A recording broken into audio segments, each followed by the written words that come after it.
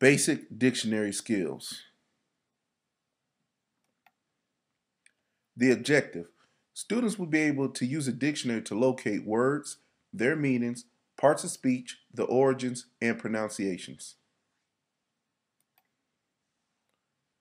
The Common Core standards.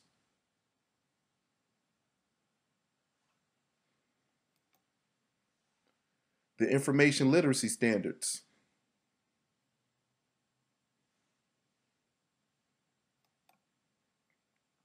What is a dictionary? Dictionaries are books that list all the words in a language.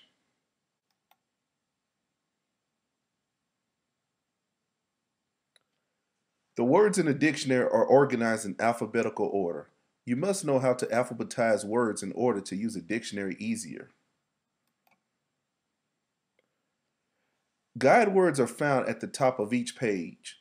They tell you the first and last word that is found on that page. Here's an example of guide words on a dictionary page.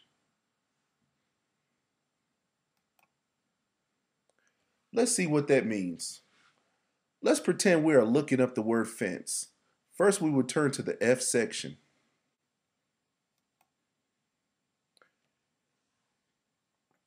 Then we will use the guide words and what we know about alphabetizing words to decide the correct page in the F section.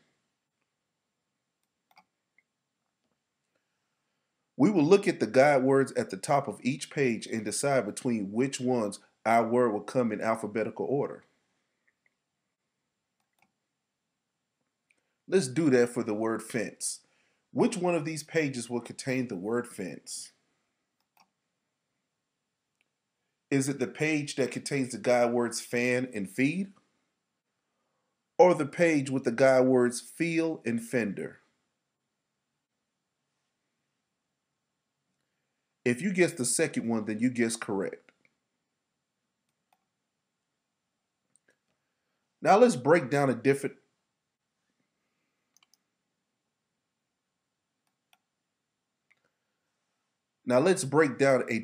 definition.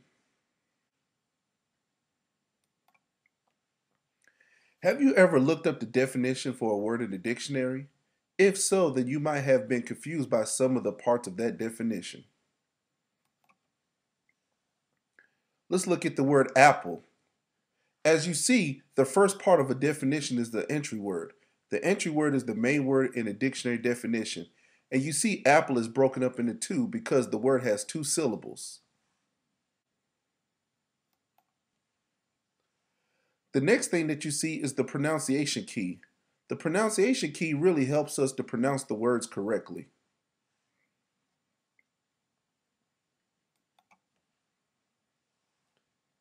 The next part of a dictionary entry is the part of speech. Each and every word has a specific part of speech. In this case, apple is a noun.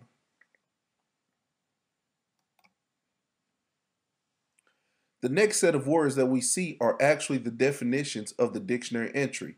The definitions are simply the meanings to the word.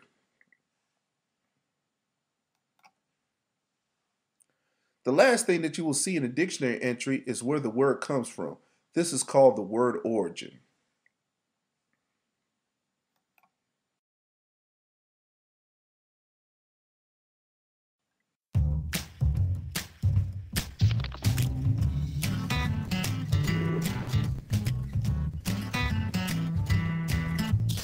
When you're reading or researching a topic, you may encounter unfamiliar words. The dictionary is a good place to find the meanings or definitions of these words. When you look up a word in the dictionary, you can learn the pronunciation and meaning of the word. You can find out whether it's a noun or verb or some other part of speech. You can also learn the word's origin, or the language that the word originally comes from. While you're watching this story about the mummies of ancient Egypt, listen for unfamiliar words. A mummy is a body of a person or animal that has been preserved for many years. The word mummies often refers to the ancient burials in Egypt. Egyptians wrapped the mummies in linen and painted them with natural resins or a tar-like substance. Researching a mummy reveals clues to that person's life and culture. Clothing and tattoos show how the people looked and what kinds of materials were used for clothing. Stomach contents show what they ate. These clues reveal the status or class of the person, or show what the person did for a living. Although many people and even some animals were mummified, those that were most carefully protected were pharaohs, or kings in ancient Egypt. Only one pharaoh's tomb has been discovered intact, that of Tutankhamun, known today as King Tut. Scientists know from studying Tut's mummy that he was probably around 18 years old when he died. The mummy of Tutankhamun was kept in a solid gold sarcophagus. His tomb was also filled with paintings, furniture, weapons, games, and other artifacts that give us a glimpse into the life of an ancient pharaoh. Now that we have learned about mummies in ancient Egypt, let's take a closer look at the unfamiliar words that were heard and look them up in the dictionary. The report said that the mummy of Tutankhamun was found in a golden sarcophagus.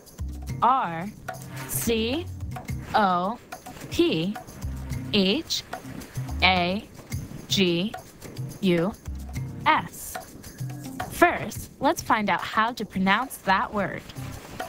It's pronounced sarcophagus. Now, let's find out what sarcophagus means. A sarcophagus is a stone coffin decorated with a sculpture or inscriptions. That means that the mummy of Tutankhamun was found in a coffin. Because he was king, his was made of gold. Let's find out what else we can learn about this word.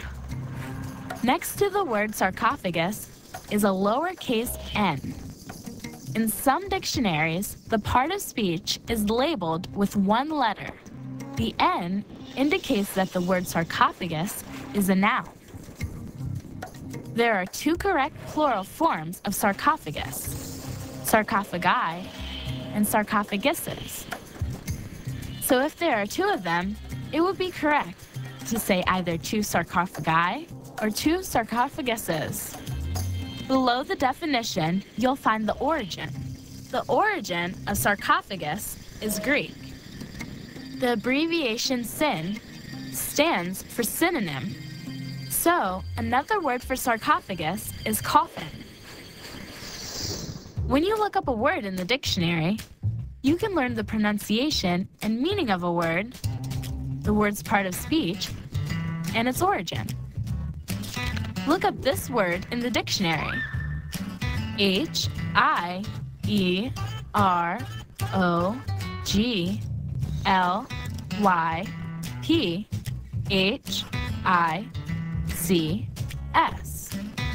Find out how to pronounce the word and what the word means.